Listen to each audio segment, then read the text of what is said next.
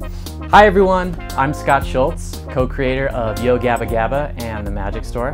As part of the More Than a Cone campaign, I've been asked to reimagine this cone of shame as an art piece in order to raise awareness about why these collars are necessary and to help raise money to benefit the Best Friends Animal Society, the largest no-kill shelter in the US. So be sure to visit the site to see what kind of weird, strange art I come up with. Then go make some weird, strange art of your own. And most importantly, tell all of your friends what we're doing.